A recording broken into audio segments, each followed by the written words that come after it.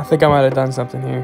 Today we're making some Air Force 1's for someone's wedding. The customer told me they wanted a green colorway Air Force 1, and I'm not a huge fan of the color green, so we decided on doing different shades of green. Due to the fact that this is for someone's wedding, I wanted to make sure they were perfect.